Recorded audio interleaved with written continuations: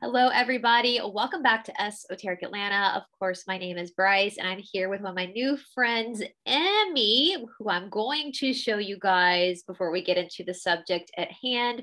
Her awesome channel, Holistic Genie with Emmy. So, you guys, she's new to YouTube, but she's not new to the world of spirituality. So, go ahead and give her a subscribe. I will have all of Emmy's links down in the description box below. This is Emmy's second time on the channel with me. Our friend Stephanie from Spiritual Perspectives of Our Great Awakening has been a little bit under the weather this week. I think a lot of us have, which we're going to be talking about today, about what's going on. And so we wish her well. But I will put a link to that episode that we did previously with Stephanie in the description box as well for you guys. How are you doing, Emmy? How are you doing today? I'm doing good. Definitely grateful that I'm aware of what's going on spiritually and scientifically with everything with the ascension, because otherwise I think I would just be a heap of tears.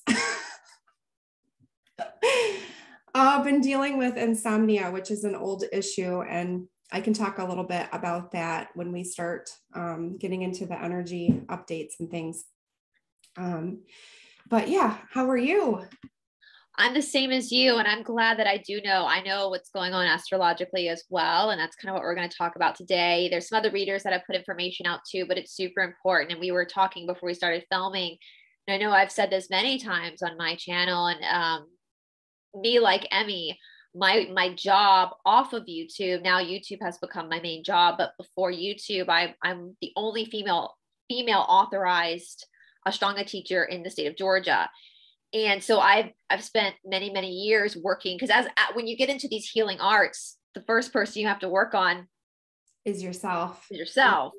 And I think one of the biggest misconceptions that I see off camera and shalas, and also from people who are new, is when you think of spirituality, a lot of times people think you're just all of a sudden going to feel bliss and peaceful, and it's going to be India music just constantly playing in the background and butterflies and rainbows.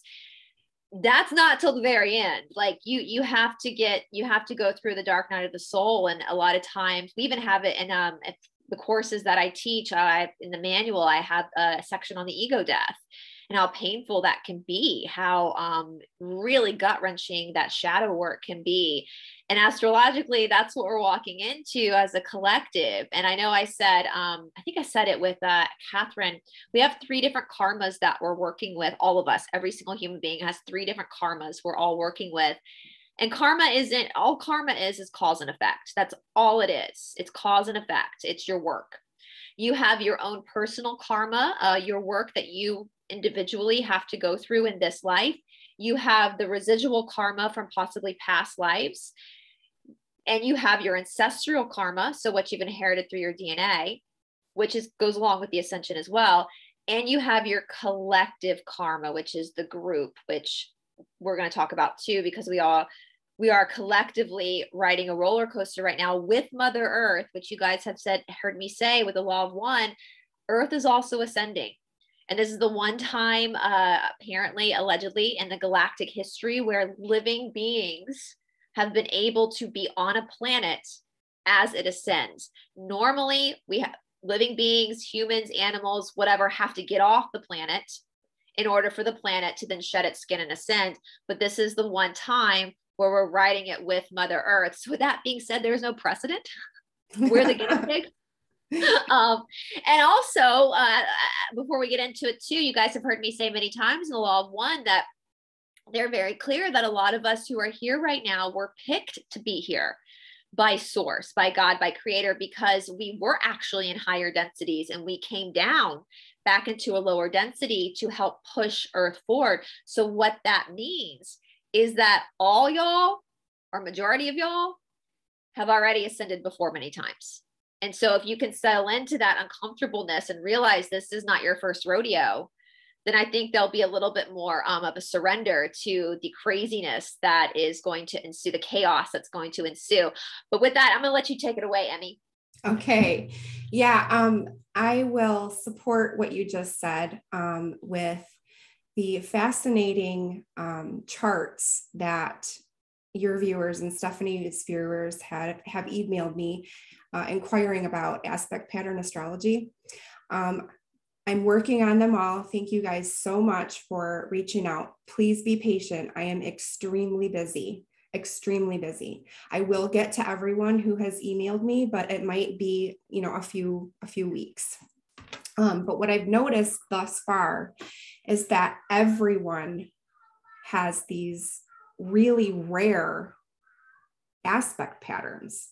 And it's kind of like, this is a special group of people, and why wouldn't they be? People who watch you and Stephanie and other truthers, they're probably awake and aware. And like you said, this isn't our first rodeo, I don't think. So, so I just wanted to make that known.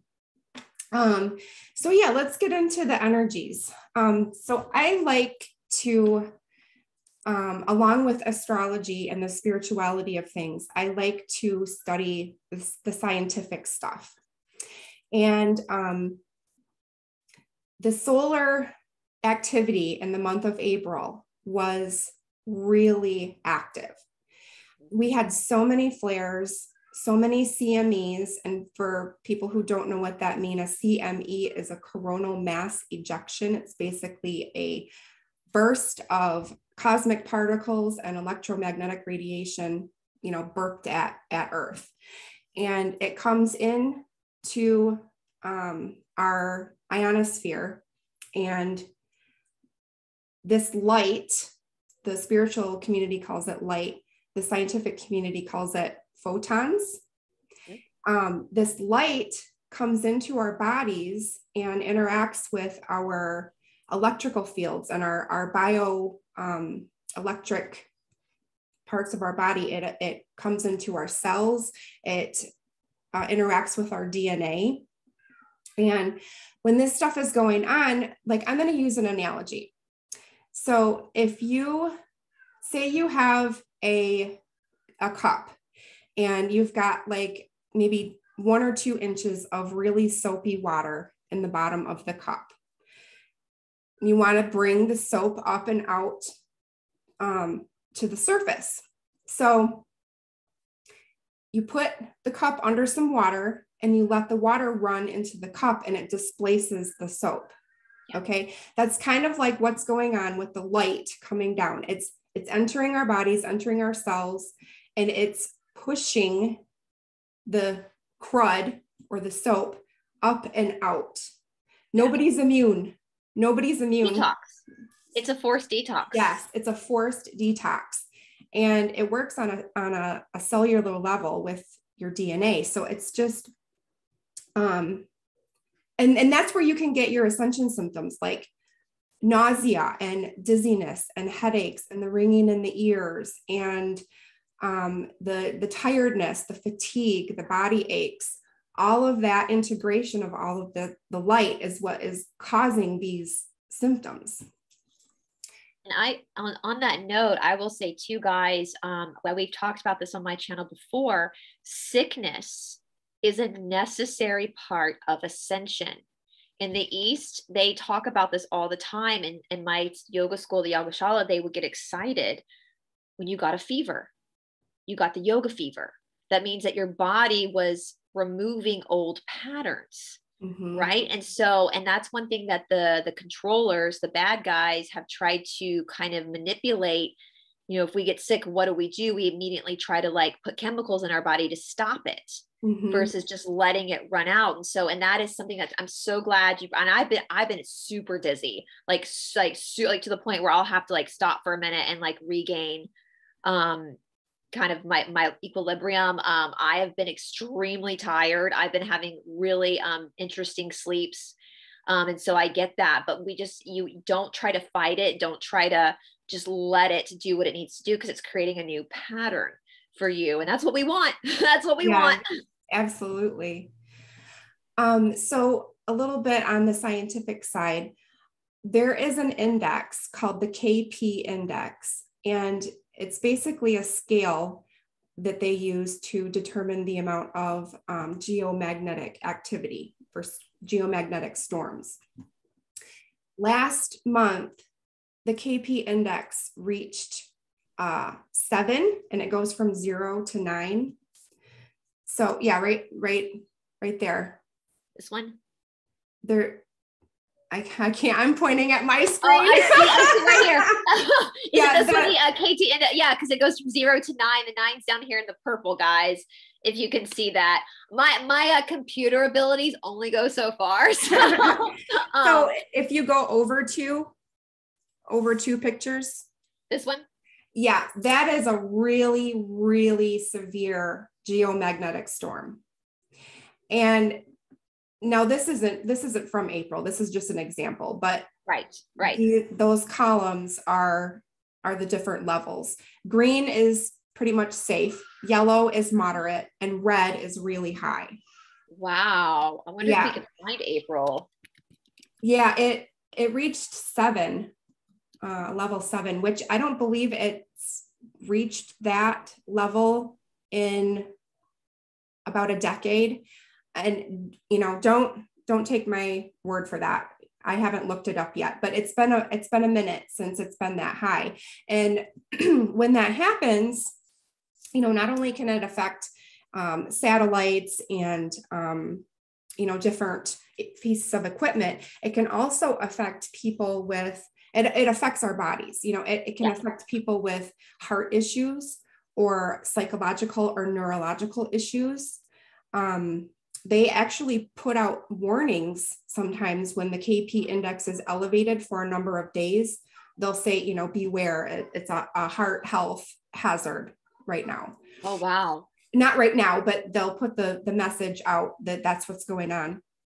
So that's a little bit about the KP index. And not only was the KP index pretty high last month, but there was also several periods where the photon density or the plasma was really high. Now, I'm going to give another analogy for people to kind of understand what plasma is. Here's my little guy. Hey, buddy, Mama's doing a video. What happened? Mom hand. Are you okay? Want me to kiss it? No? Thank you. Can you close the door? I think nothing like a mama's love. Even if you want your kitty? Well, no, don't do that, honey. Pick him up. Here. Hold on. I'll get him for you.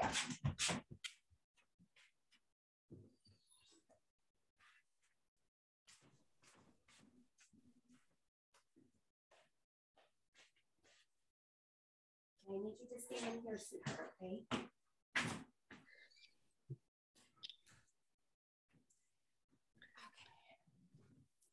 All right, so plasma density. I want you guys to think about a liquid. I know light isn't a liquid, but I'm going to compare it to liquids. If you think about water and the, let's call it thickness of water or viscosity, it's pretty runny. And then if you think about motor oil, it's more viscous, it's thicker. Yeah. Well, when the plasma density is elevated, it's like the thickness of the light. Like normally it's between 1 and 10. I'm not going to give the units of measurement because most people aren't going to understand, but it's usually between 1 and 10. It was upwards of 75 to 100 last month. And it's like, we have motor oil light coming down. I mean, it is just insane. Wow. Yeah, really high. And I you know can't escape that. No, you can't. And I know for me, I get these really weird headaches. It's almost like my head is full of mud, but at the same time, it feels like it's being compressed. I don't even know how to, it's a headache that is not like any other headache. It's just weird. Yeah. So there's that as well. So we have all of this light coming down and filling our bodies. This month is going to be the purging of all of the crud or the soap that's coming up and out of your cells. Yeah. Now, and we're also in an eclipse sandwich. Yeah.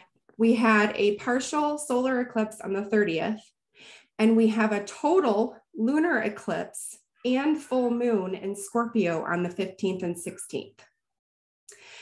So that's intense, guys. That's intense. And my moon sign is Scorpio, so I'm like ready.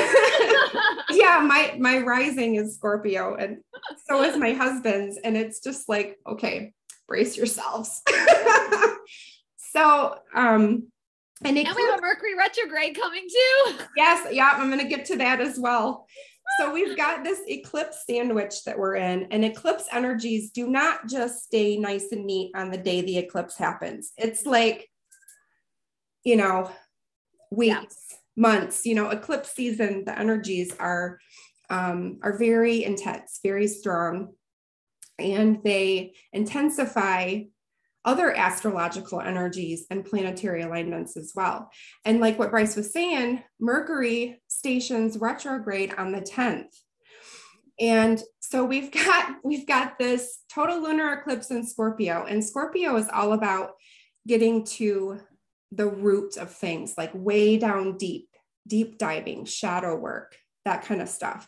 Mercury retrograde also brings up that kind of stuff for people. And I think that Mercury retrograde gets a bad name because, the planet is amazing. It has these gigantic magnetic spiraling storms that go off.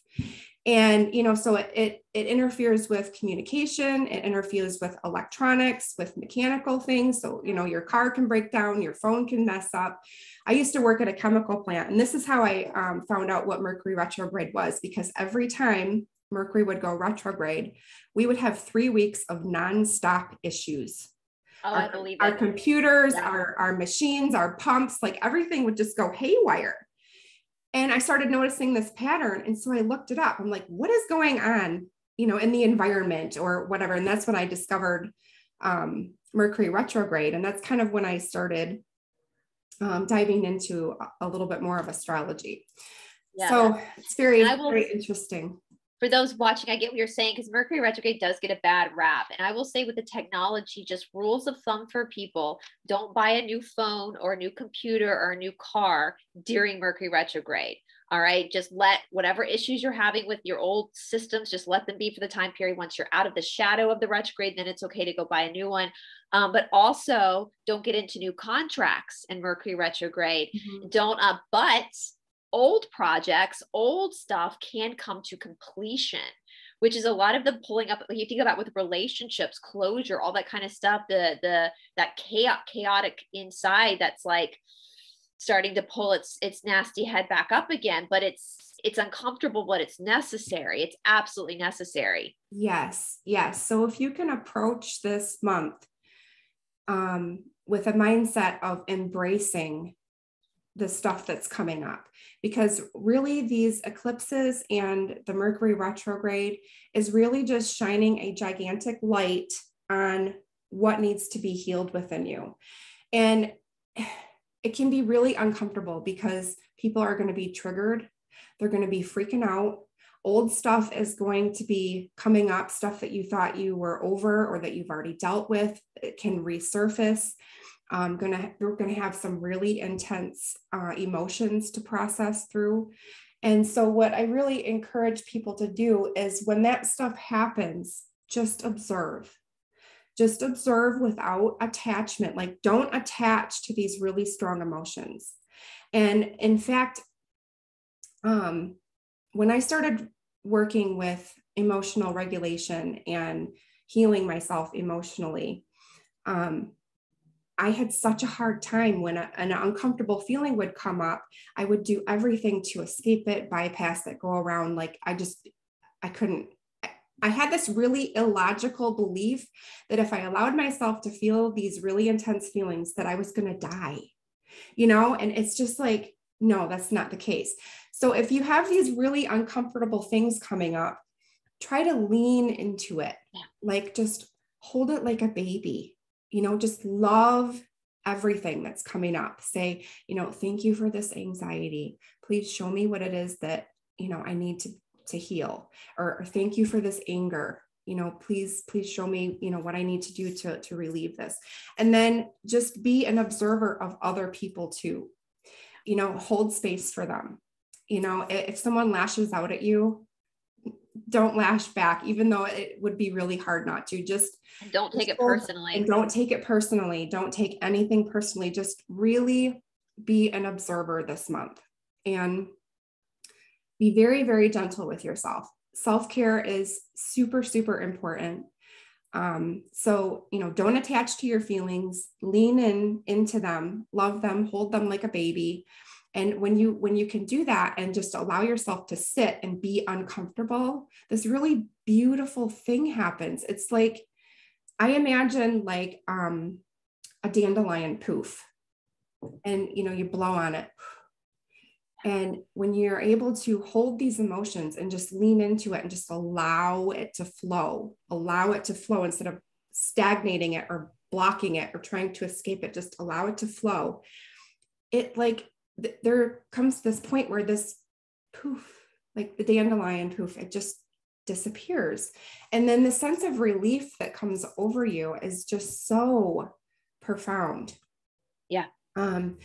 So yeah, if you have addictions or resentments or triggers or any kind of trauma that's coming up this month, really try to do the work, the hard work. And if you need help, get some help. There's so many recovery programs out there for literally everything. You don't necessarily have to go see a professional. You can educate yourself. You can read books. You can use meditation. You can get out in nature. It's just going to be a bit of a bumpy month. Like for me, I've had a lot of guilt come up, and I've had insomnia for the last week. And so what I've been doing is using gratitude. When I wake up in the middle of the night, like last night, I woke up at 1 o'clock and I couldn't go back to sleep until 4:30. And then I had to get up at 5. So it's like, so what I'll do is when I'm laying there, I'll use gratitude. Like I'll just feel where my body is touching the bed and, thank you, God, for this bed. Thank you, God, for my husband. Thank you, God, for my animals. Thank you, God, for my house. And then it just relieves that sense of, why am I awake right now? I'm going to be so tired tomorrow. And, just complaining. And so if you use gratitude, it kind of eases that a little bit. So that's an example of something that you could do. And just be aware and be gentle with yourself and with other people. And we'll get through it. Nobody's immune. Like I said, no. We all have to go through this. It's okay to cry. Oh yes, cry. Oh my gosh. It's okay. Yeah, cry. And I will say, like, I've talked to people a lot about this concept of toxic positivity. I think that's another thing that's big in the spiritual world people don't understand. If you are feeling upset, if you're feeling heartbroken, if there's an emotion coming up in you, it's an emotion that needs to be not projected. Don't project it onto other people, because that's another form of escapism, but acknowledged.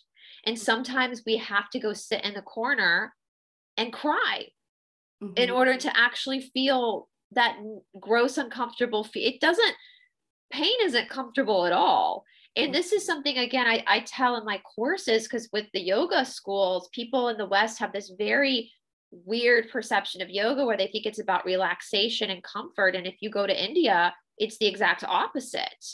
You're put into physical postures that hurt.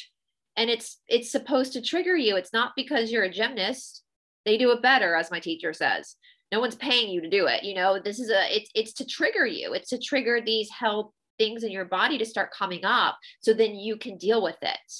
And then once you've left it, once you've allowed and sometimes, as I tell my students too, and my trauma therapist told this to me as well, and I agree, we don't have to know exactly what happened to cause that emotion.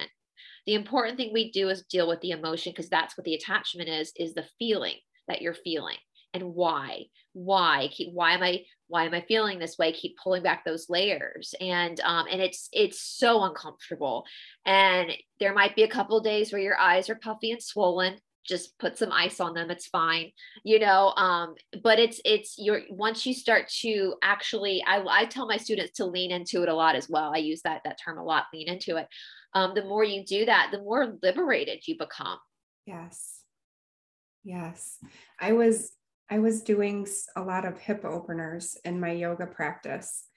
And the other day, I got done with my routine and I was in puppy pose. And all of a sudden, this emotion welled up and I just started bawling. I was bawling and I made this big puddle of tears and snot on my yoga mat. And I had the hardest time wiping it up because I bought this really expensive like foam yoga mat. And anyway, so now I have this like memory of this spot on my yoga mat where I had this huge emotional release from doing hip openers. And I tell you what, hip openers I don't even know why I was crying, but something broke loose and came out and I just allowed it. I'm glad that nobody was home. I never practice in front of anybody. I'm telling you right now, I practice by myself in the kitchen. I'm not really supposed to practice in front of people anyway, because there's supposed to be a boundary between you and your students. But yeah, I'll tell you, a little off subject, but my mat, I always use Mandu because that's what I recommend. But I've had mine, they're lifetime guarantee. And I only wash my mat like once a year. Usually after I get back from India. It's like one of those iron skillets you never wash. Yeah. It smells so bad and it's so grimy, but it's my grime. And so like, that's another reason why I practice by myself. So because but yeah, it's very, the body, the hips are big because they're also attached to the lower back as well. That's kind of one big energy cycle. And you'll notice, like, as a teacher, like if you guys are practicing yoga, anytime there's a twist that's happening, especially if it's seated or in like Utthita Trikonasana B, you'll watch people accidentally twist into their knee and not their hip and their back, because the subconscious mind doesn't want to go into that yucky area. And so it pushes it into the knee, which is when people end up with knee issues. Which in the traditional yoga, we say injuries are your teachers. So when you have that issue happen, that's your body saying, hey, you've been using your knee and not your actual hip. You need to pay attention to that, because it's all around that Muladhara too. And that Mula Bandha, that root work of like, I am here for a reason, which a lot of us, I think I was telling Stephanie, if you keep pulling back the layers, most issues that people have that are uncomfortable really can be boiled down to you not feeling like you're enough. Yes. Yes. And, I think one of the hardest things about being a woman is that you're expected to work as if you don't have a home or a family or animals or children to take care of. And you're supposed to take care of your home and family and children and animals like you don't work. And it's like, it's a no-win situation. Yeah. So it's a no-win. It's yeah. And I feel like, well, I don't have kids. I just have a dog, but absolutely, for sure. And I think there's going to be a rebalance of the divine feminine coming into the Jamie Slay called it Earth 2.0. And I like that, Earth 2.0, where there's that rebalance. Yeah. Yes. So yeah, hips are big ones, guys, and back bends too. I know somebody asked me on my channel the other day about back bending, and all I'm going to say to you guys, make sure you find someone to help you with this, because the body will, David Grieg, my original teacher, called it the artful dodger. When your subconscious mind knows where it's filed everything in your body. Your subconscious mind knows that. And so when you start to go dig into those areas, if the subconscious mind goes, oh, we don't want to touch this, it then takes your body and shifts it out of alignment to artfully dodge the real potent stuff. And so for a lot of us, we do have these blind spots when we're working through that. And so having a teacher there to correct the blind spots and actually adjust you into it is very beneficial, very beneficial. For those of you living in states that still believe in the flu, do your best to find someone, but otherwise it's very beneficial to have someone actually move you. Yeah. Yes. I've only had assisted yoga a couple of times, and I absolutely loved it. I really did. I wish that there was, there might be more stuff in my area. I just haven't looked at it, but I love the routine that I do. I'm kind of attached to it. I really miss it if I don't. Well, that's the important thing. So that's the one thing where, well, not the one thing. There are many things that contemporary yoga gets completely wrong. You need to have a set routine. The old traditional systems of yoga, like an Ashtanga, we have 6 different series that we don't deviate from. And that's because these postures carry an alchemic response. And if you only do the posture like once a week or once in a while, it's not doing anything. There's potency the more your body opens into the posture. And so like I tell my students who come in to start like the primary series of Ashtanga yoga where you start, it takes about 5 years to really work through before you then are starting the second series. And that gives the body that time to really settle in the mind, more so the mind, because the mind controls the body, to settle into these shapes and the alchemic response happening. If you're just doing it once, you're just skimming the surface. And you'll see it it's very common when someone starts a practice, they'll have a favorite posture. And then a year later, they usually hate that posture, and a posture they hate, they love now, because the body's shifting, right? And so the mind is shifting, and so different pathways are starting to open and be created in the body. And again, with those pathways, it's like a bulldozer. There's going to be sensation, there's going to be feelings and stuff you have to kind of work through in order to continue to open those pathways. Yeah, definitely. Yeah. So just everybody be so gentle on yourself. It's not a race. Shadow work is not a race. You know, whatever is coming up and presenting itself to you right now or this month, just focus on that. I know when I started healing about 5 years ago, I wanted it all done right now. I was really impatient. And that impatience kind of prevented me or almost blocked me from moving forward. You know, it's like here I was trying to hurry up and get this done, and it just doesn't work that way. So, you know, whatever is presenting itself to you this month, just focus on that. Just focus on that. Absolutely. You'll be done when you're dead, basically. It's you're constantly, and the universe does have a wonderful way when you think that you've mastered something and you kind of get that little ego, like, oh, I've gone through that. Oh, then the universe comes in and goes, oh, really? Oh, really, my friend? And like pulls the carpet out from under you. So you always have to remain humble in the sense that you are a human being. And part of being a human being is experiencing being a human being and all the, you know, and yoga, we talk about a lot with my students. I talk about the concept of opposing forces.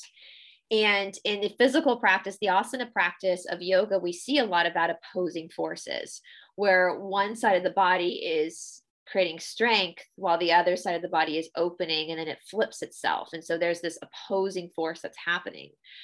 Well, this is the micro of the macro. You as a human being are yourself an opposing force. You are an immortal soul. Your soul is never going to die. It's eternal, living in a Shakti, an expression of the soul, the body that has limitations and has mortality to it. And so that in itself creates that friction of opposing forces. But the beautiful thing about that is it's designed that way by God for you to learn yourself.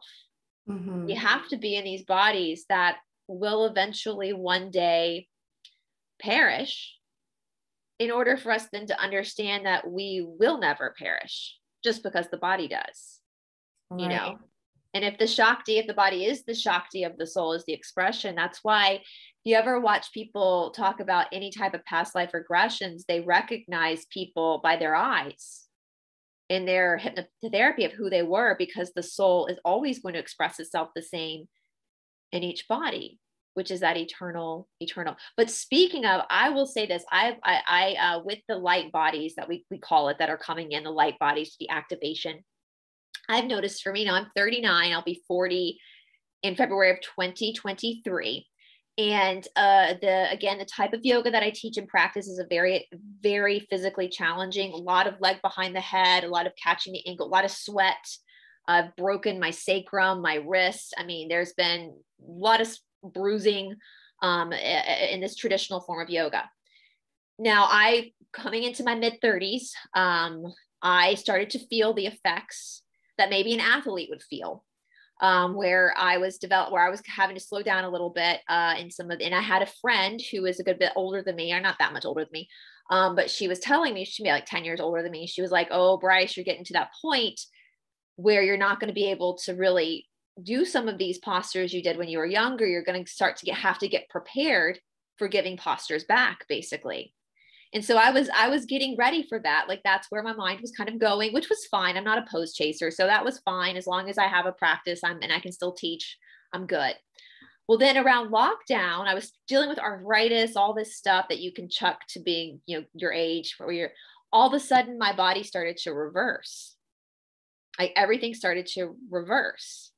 And these last couple of years, I feel like my body is stronger now at 39 than it was at 29.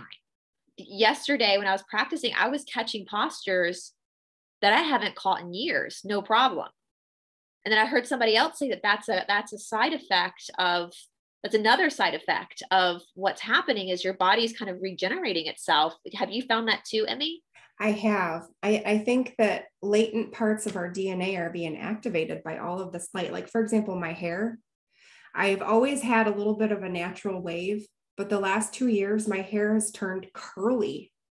Like, I'll get in the shower, I'll get out, I'll scrunch my hair, let it air dry, and it is curly. Like, I'll put in a couple of curls with a curling rod, before I come on camera, but literally like 2 or 3, that's it. So, and I've noticed that my skin is looking younger. I'm stronger. Like, I can do regular push-ups. I've never been able to do regular push-ups. It was either, up against the wall or, on something, leaning on something. I always needed a little bit of help. So yeah, I have noticed that too. And I was joking around with my husband and I'm like, I feel like I look younger now than I did 5 years ago. He's like, "You do?" I'm like, "Oh, that's how I'm feeling too. I feel that same way too. Now I still, like, I use I have my own little aging stuff I do and stuff, but I always do that. I was like, oh my God, I was starting to see like the crow's feet. Now they're starting to go away again. It's almost like, and I, I've always been thin. I'm Vata. I've always been thin, but when I was in Florida, like a few weeks ago, I put my bathing suit on and I was like, my stomach's flatter now than it was when I was 27. Like, what the hell is happening? Like, and it's not like my routine has changed. I've been active for years now, but it's like that my body is like reversing in age, but we know that allegedly when we go into Earth 2.0, we're possibly going to be living 400 years. Yeah. Yeah. And if that's the case, we're just whippersnappers. I know, we're still middle school. We're still middle schoolers. Yeah. And that's like, but they say that even in the Bible now. We know a lot of people that are very fundamentalist,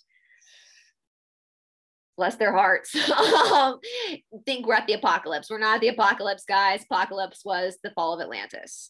And then we had the 1,000 years of peace, the golden age with Tartaria, which is why I'm telling people be careful with past life readings, because most of our recent past was not what we think it was. It was a golden age. There was then the devil was released again in the late 1700s. And that's when we had this takeover of the controllers, the powers that be. And that's when life got shortened again.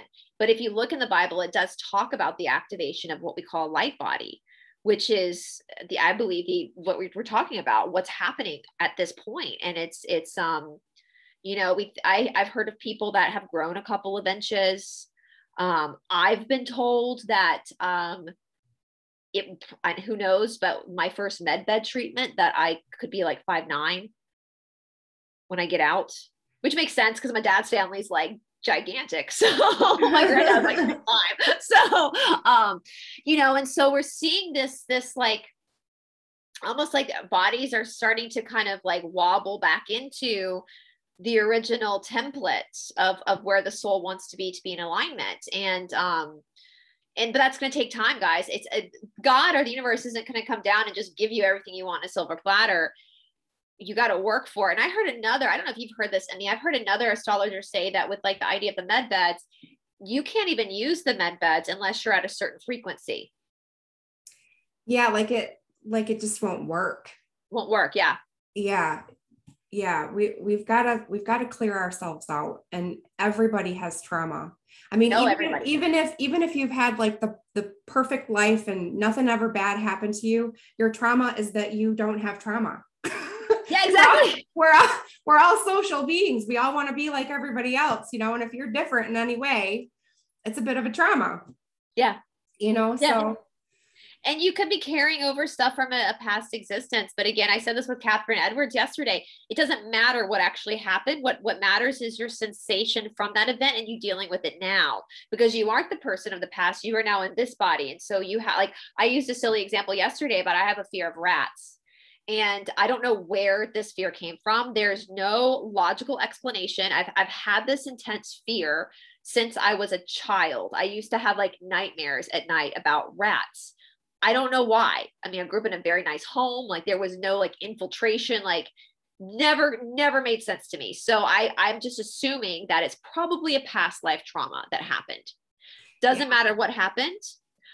What mattered, and I was telling Catherine when I was like 20 years ago, I was in South Africa, and a rat ran across the floor, and it was concrete floor, and I passed out. That's how bad my fear was, and I hit the concrete floor.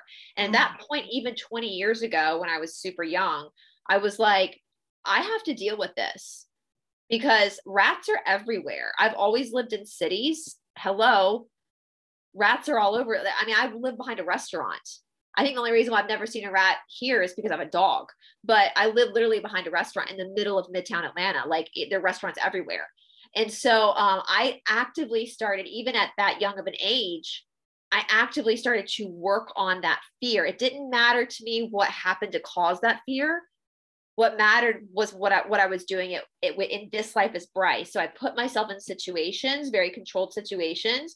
Like when I lived in London for a little bit, if anybody lives in London, you know, you go to the underground and you can look down where the tube goes by and see rats and mice and rodents just running around. And so I'd force myself to go and kind of watch that and allow myself to breathe and calm the nervous system down. And as I was telling Catherine yesterday, it's not like I'm probably never going to have a pet rat, but I'm actively working on that fear to breathe through it, to incorporate it, to release it, right? Like that dandelion, to release it for whatever happened to cause that situation. And probably, if I had to guess, I was probably tortured with rats, but it wasn't the rat's fault. Right. And working through that distrust, that, you know, and all that stuff that it triggers. And so that's what I want people to understand too. Like past lives are interesting. They're fascinating, all that kind of stuff. But in some ways they don't matter because right now you're here in this life. What matters is what you do now with those sensations, right? We're going to have memories. That's another thing about these solar flat, like they're called, I'm having a lot of memories like of Atlantis. Actually, I know it's Atlantis. We're starting to, our Akashic records are starting to release fully into our cognitive reality because it's stored in our DNA as well. And so that all that information will come, but sometimes it doesn't matter. Sometimes it doesn't matter if you remember or not. You just have to work with what you have because that's what's presented to you is what's important. Yes. Yeah.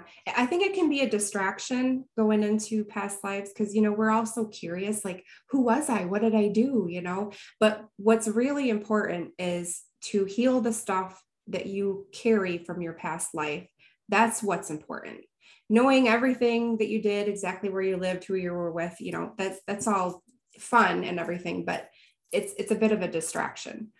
And in fact, past life memories were the trigger to my awakening. Actually, 2.5 years ago, I started having memories, and they were so profound. Like it was a sensation felt, you know, here. And it was so intense and so strong. I could not deny it. Could not deny it. But at the time I was still, you know, very much religiously indoctrinated. Yeah. And so that's when the wrestling began with the changes in my beliefs. It's like, I have dealt with narcissism, and I've done a lot of counseling to, you know, reprogram my brain because I kind of grew up with a narcissist. And, it's just really important not to gaslight yourself. And I didn't want to gaslight myself. Like, I didn't want to say, oh, this stuff can't be true, because the church teaches that we live once and, we either go to heaven or hell, depending on, if we know Jesus and claim him as our savior. Yeah. And so what does a Christian person do with past life memories? Like, right. What do you do with that? Yeah. And so it was quite mind-blowing and quite shocking and painful and lonely, because the people that I chose to talk to first about it were like not the right people.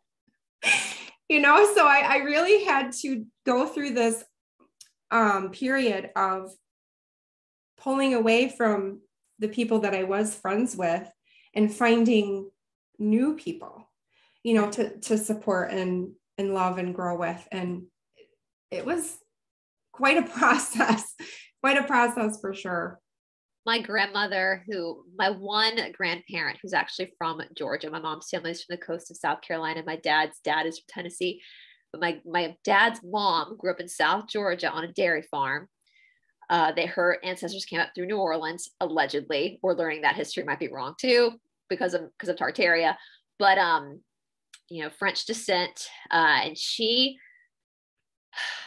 would hide, thank God for her, because I don't know where I would be without her. She's recently passed away, but she would hide books on reincarnation under her side of the bed from my grandfather, because he was a Presbyterian.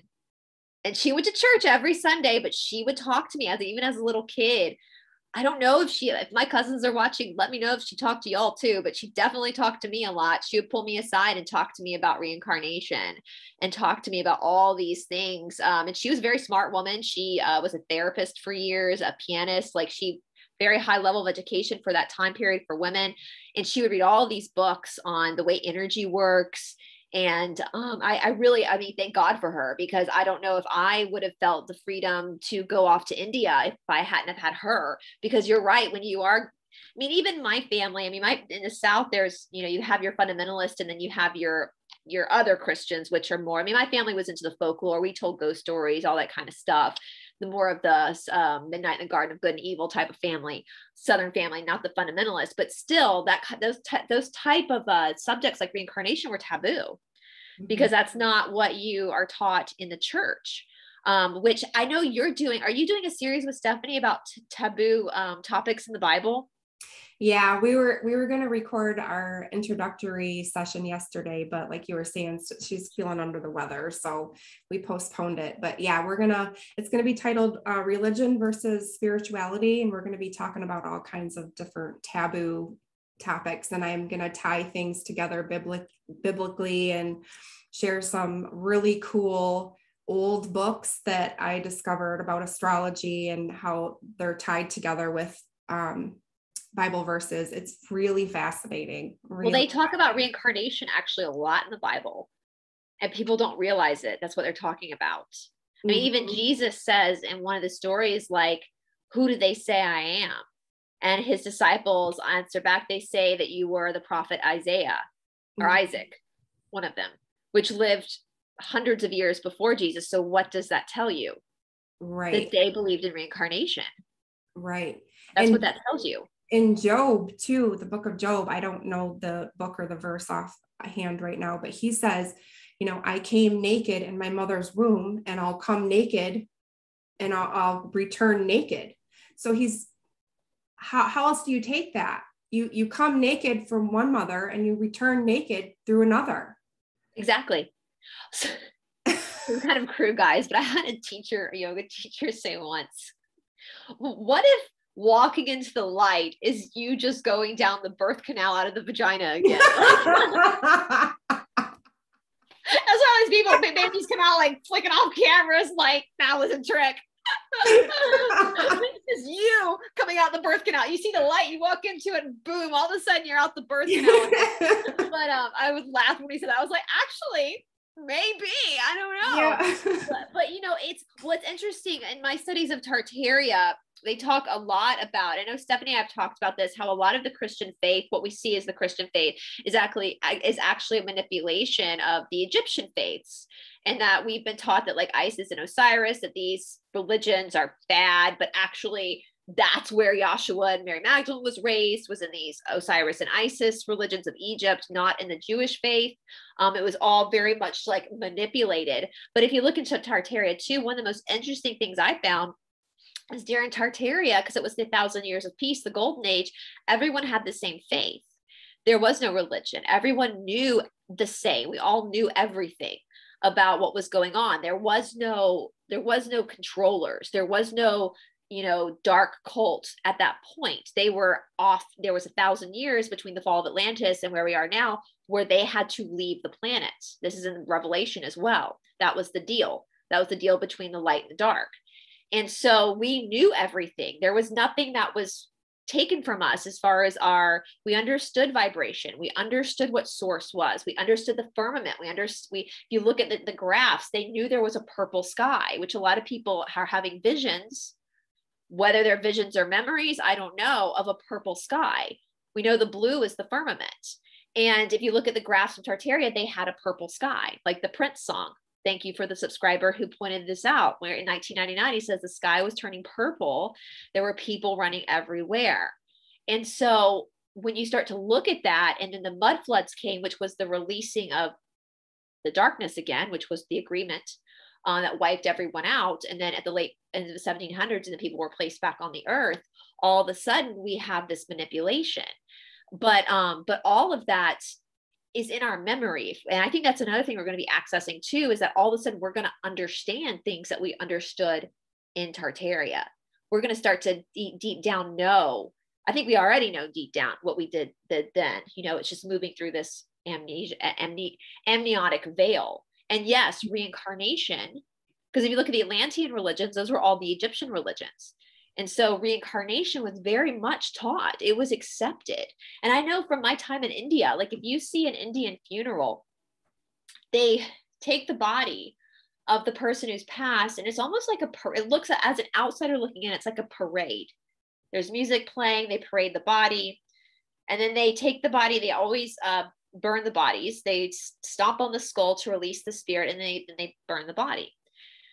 And what I've noticed as a Westerner who was taught to have all this fear, because I grew up in a church where there was heaven or hell, is in the Hindu culture, from my perception looking in, it seems that fear isn't really as much there, because they're taught from day one about reincarnation. So what's to fear if you know that you're never going to die? Mm-hmm. What's to fear? You know, and so it's a celebration of that life, and you're going to see each other again. You know, as far as past lives are concerned, if you feel a closeness to someone, yeah, you probably did have a past with them. There probably is a soul contract with them. But what's important is what you do with it now, not what happened then. Now. Right. Yeah. Right. So it's exciting, even though this month's going to be a bit of a shit show. Yeah. Just take it easy. Maybe slow down, maybe clear as much as you can from your schedules. Just take it easy. Just slow down. Just observe yourself, observe others. Don't attach to what's coming up. It's just old stuff. It's the soap bubbling over the cup. Yeah. If we got any young people watching that are in the dating field right now, I would definitely suggest not starting a new relationship this month. Yeah, perhaps hold off a couple months on that one. And also, unless you want to see if it'll survive the test of time. Oh yeah. Yeah. Maybe wait till June. Mm-hmm. So I know astrologically, I was listening to somebody, we were talking about twin flames last time. I was listening to another person speak about that. I know astrologically, the end of June is like the last cycle for twins to come together again astrologically until the fall. So there's even astrological things around that as well. And so if it doesn't happen if you are someone who's on a twin flame journey and that connection doesn't happen by the end of June, there's probably not going to be another window of opportunity until the fall. which is interesting. Yeah, that is interesting. That is, yeah. You know what's really interesting? Before I knew my husband and I were on a twin flame journey, we got married 6/17 in Gemini. And it's like, and this is before I even knew anything about astrology. And when I did our synastry chart and our union chart, it was just like mind blowing. You know, his north node and point of vertex are in my 7th house, which is marriage and relationships. Yep. My north node and point of vertex, depending on how you do the houses, is in his 7th house and his 12th house, which is spirituality and endings. It's like, it is insane. It is insane when you're on this journey and you start to figure things out and you put things together. And I started to get into astrology and I did our charts like this. And I was just like, what? Yeah, it already does it for you. The universe is already working for you, whether you know, that's Dharma too. I talk a lot about Dharma. Dharma is your divine path, and there's nothing that can really shake that. You can resist it and cause issues yourself, but there's already a divine agreement that's been made before you took your incarnation. And that's the Bhagavad Gita covers that a lot about that. It's your Dharma. And Dharma is powerful. And so you have Dharma with other people too. I love my dharmic relationships. Karmic relationships are interesting. Dharmic relationships are powerful because you're just, a dharmic relationship is a relationship where your souls are just in it. Mm-hmm. And if you're a twin, you're the same soul that's split into two. So, which is kind of psychotic if you think about it. So I'm like, I have memories of what he went through. Like, how does this work? Yeah, right. Because my half has been enough. I deserve enough. Like, I don't want to have to also deal with that half too. But anyway. But all right, guys. Well, I will put again all of Emmy's links down in the description box below. Please go subscribe to her channel. And if you are contacting her for any type of healing work, charts, Reiki, just again know that doing charts takes a lot, but also running a channel takes a lot too. So just be very, very patient. We all have the same amount of time in the day as everybody else does, and so just be very patient, and you will get attended to. Just be patient. So, all right, thank you so much, Emmy. I look forward to our next one, and I can't wait for you and Stephanie's series on the taboo. That's gonna be fun. Yeah. So, all right, guys, have a wonderful, wonderful Friday. Buckle up, keep your head held high, and remember to breathe. And one of my favorite mantras of all time is, "This too shall pass." Amen, sister. Oh man, I said that last night about 10 times. My mama used to say that to us all the time. This too shall pass. So just easy does it. First things first, live and let live. Like, I use these mottos all the time. Love it. All right, guys, actually down in the description or down in the comment section, let us know, guys, what are some mantras that you use to get you through turbulent times. So anyway, all right, we'll talk to you soon, guys. Bye. Bye.